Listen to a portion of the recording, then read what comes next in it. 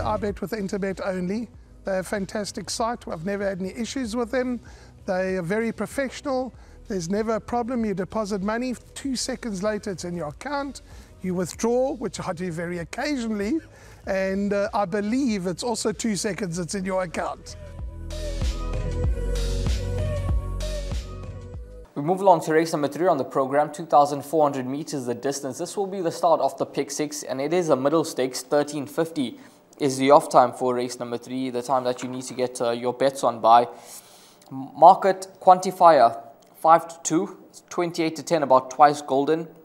It's then 5-1 about Seysura. You've got 11-2 Aurora Storm, 6-1 Rockfall, 10-1 and Better Bar those. Now number 7 Twice Golden, a very smart ride from Richard Fourie last time out to get this horse home. He beat Cybertime. Cybertime has since come out to win, and I think this horse can follow up on that victory. He's a horse that is obviously finding his feet. He's a 6-time winner from 48 outings.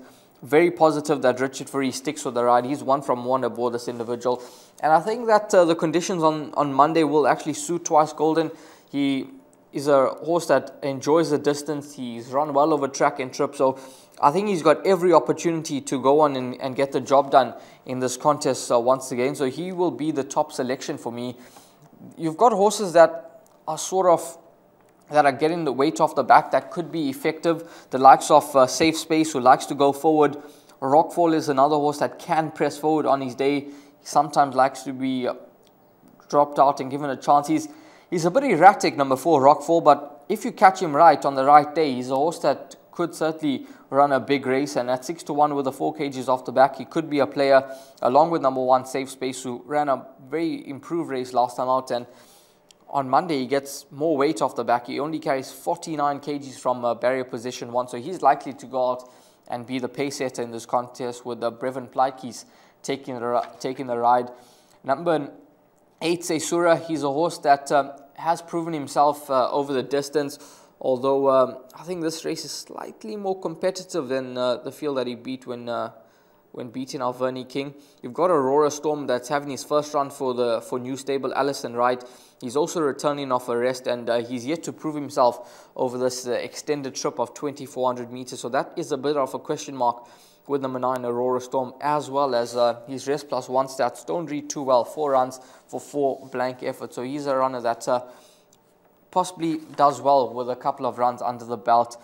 And looking elsewhere, I don't think the horses like True Trojan and Mystic Rouge could be competitive straight out the maidens. I think they'll have their work cut out. Didn't beat the strongest of maiden fields, and I think they've got more to do. So race number 3, top choice. I'm going to stick with number 7, Twice Golden. He's a proven horse over these trips. He's a 6-time winner that's taken on 1-time winners. You've got 2-time winners and 3-time winners here. He's the most experienced campaigner, and obviously Seysura, the only 10-time winner in this contest. And Seysura, if putting it all together, he'll certainly be a factor. But I think number 7, Twice Golden, he's in the right type of space at the moment. Despite going up 6 points for his last success, I think he'll be very competitive. And then I think you could include the likes of number 1, Safe Space, number 3, Quantifier, 4, Rockfall, and a horse like a number 8, Seysura into those exactas, trifectas, and quartet positions. But place accumulator-wise, barpod-wise, I'm going to be with number 7, Twice Golden. I think he's a horse to beat, and I think he'll go very close to notching up his 7th career victory. My name's Danny Diliberto, founder of Ladles of Love.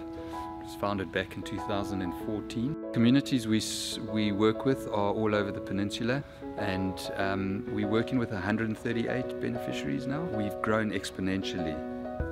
We've been able to do that because of all the kindness that we have experienced from individuals and corporates such as Interbet, who just want to be part of the change.